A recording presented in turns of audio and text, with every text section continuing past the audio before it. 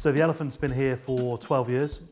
It's a two-tier restaurant. So we've got, on the ground floor, we've got a 60-cover brasserie serving simpler style dishes, but very modern in its style.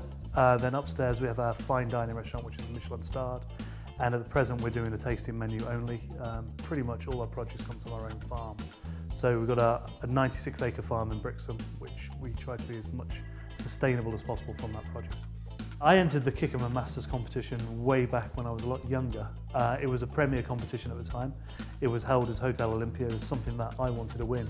There was a lot of very good competitors that had won it previously and were also in the year that I was competing. As you know, I've done a lot of competitions. I've won a lot, I've lost a lot, but for me, competitions I think adds a lot, not only to your CV, but also to your own ego in some senses, but also gives a lot of PR to your business. For us, never been in London, never having a PR company behind us, it was something that gave us a free boost into the papers, and also got my name out there. Being in Torquay, it got people to see me in London, in Scotland, even across the water in the US. Well, Kikkoman Masters is one of those competitions that is up there with all the premier competitions to enter and to win. Mainly because it's got a fantastic prize. Most chefs won't get the chance to go to Japan, and the prize to go to Japan and visit restaurants, see the markets, see the culture, see the food is just something that most young chefs, even older chefs, probably wouldn't have been able to afford or be able to do. I think pretty much any chef should enter the Kikkoman Masters, never mind it being young. I think really it's there to be able to do a competition, to compete against other people, and also for that prize to get out to Japan and see the different styles, the different cultures, to see classical Japanese food and see where now chefs are really drawing ingredient ideas from.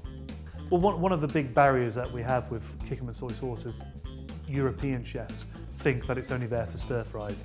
They think that we just want to throw a few drops in at the end. What I use Kikkoman soy sauce for is really, it's a seasoning.